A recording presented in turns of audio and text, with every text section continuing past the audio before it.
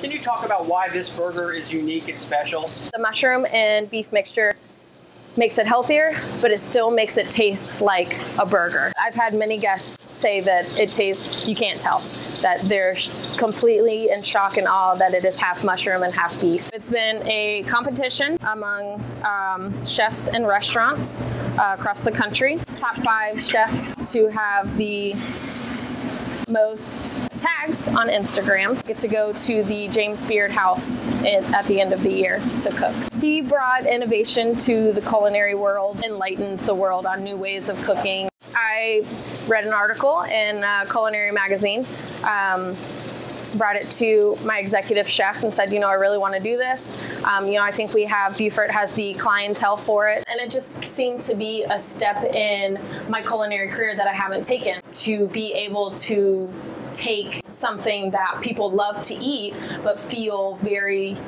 self-conscious while they're eating it. It's a cheeseburger, and to be able to cook this burger for them and they're like, this is amazing, I haven't had a burger in years, and to say, yes, it's half mushroom, it's half beef, it is a lot. The calorie count on this burger is significantly less than your ordinary cheeseburger.